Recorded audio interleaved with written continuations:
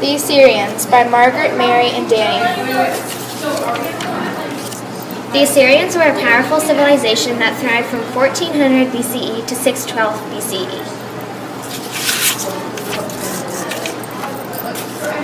Over time, the Assyrians conquered most of the Fertile Crescent, which is from modern-day Egypt to the Persian Gulf. One of their capital cities was Nineveh, located in northern Iraq.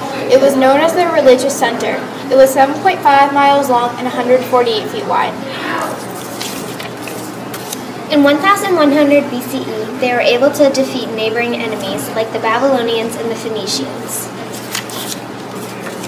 In 800 BCE, they were able to conquer all of Mesopotamia.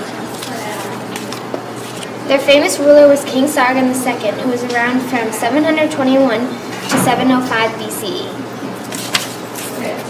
The Assyrians had many key achievements. One was the use of the aqueduct. An aqueduct is a channel used to convey water. They used the movable towers to climb over enemy walls during a battle.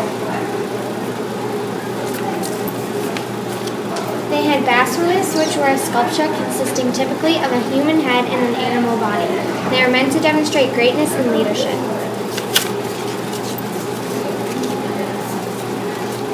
The Assyrians were masters at war. They perfected the use of horses in combat, iron weapons, which are much lighter and stronger than bronze, and siege weapons.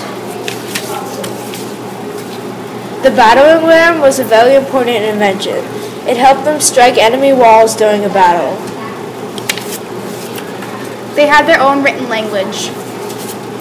Their temples were called ziggurats, and that is where some of their religion was practiced.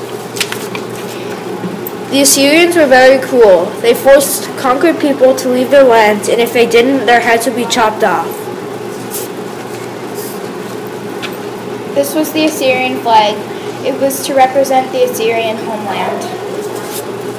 In 612 BCE, the Assyrians were finally conquered by the Scythians, Medes, and Babylonians.